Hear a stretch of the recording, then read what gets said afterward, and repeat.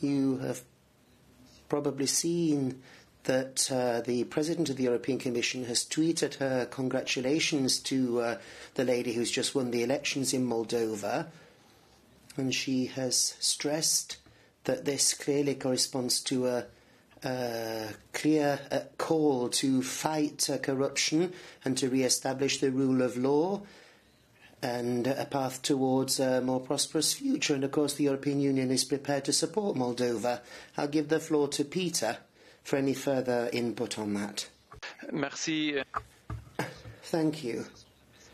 Those basically are the key messages for our Moldovan partners. We have congratulated them like other representatives of the European Union have. Perhaps I could add a few further points on this election and the victory of Maia Sandu. The people of Moldova have elected their new president, and they have voted in large numbers despite the context of the coronavirus.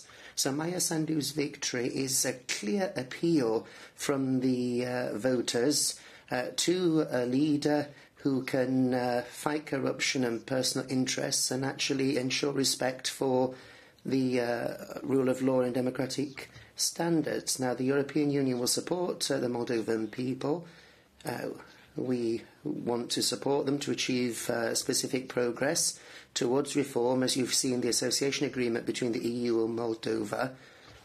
And we also want to help them fight coronavirus and promote economic recovery. So we're keeping a very, very close eye on developments in Moldova. We're prepared to continue to provide support because Moldova is a key partner in the context of our Eastern Partnership.